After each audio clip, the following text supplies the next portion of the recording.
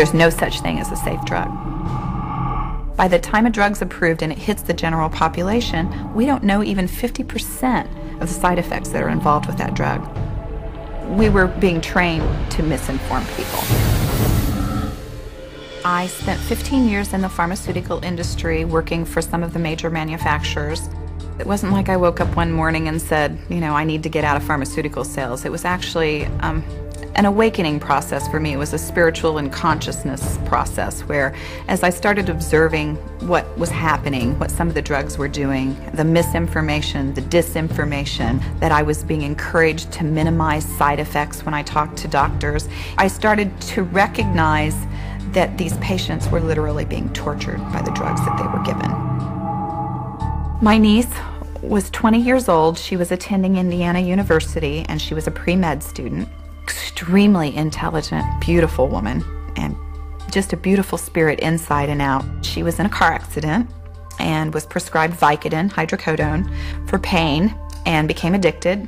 While she was studying, she determined that the sedative properties of her drugs were keeping her from being able to concentrate, so she purchased some ephedra, which is a stimulant. She had a drug interaction and ended up in the emergency room at the local hospital.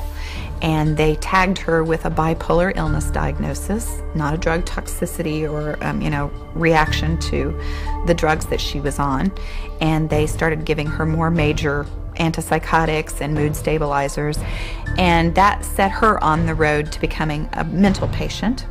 She eventually had to drop out of school after a 5-month period of trying to withdraw from Effexor and all of the other antipsychotics and drugs that they had put her on. She was extremely severely depressed, and her mom was on her way home to take her forcibly back to the psychiatrist and get her placed back on drugs.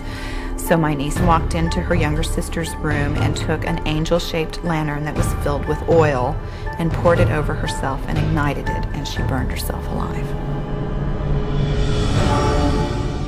It was a promise that I made to her that I would not let her memory be sullied, that I would tell people what in fact had happened to her, and that she would not be remembered as a mentally or genetically defective person, that I would not allow that to happen.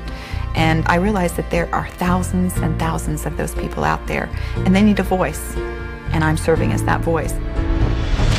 Now, how's this for a very scary number? In the last 10 years, the use of antipsychotic drugs on young children and teenagers has increased more than 500%. There's growing concern these drugs are being given in even greater doses to kids in foster care, putting them in a virtual chemical straitjacket. Here's national correspondent Byron Pitts with tonight's Eye on Your Children. Yes, this child is on 6 different psychotropic drugs, 7 different psychotropic drugs. Gwen Olson is a child advocate and a former pharmaceutical rep who quit her job and wrote this book, Confessions of an RX Drug Pusher, after seeing so many children given so many drugs. They clamp down on the central nervous system. In effect, they reduce your mobility and that sort of thing. So they're sort of like a chemical straitjacket.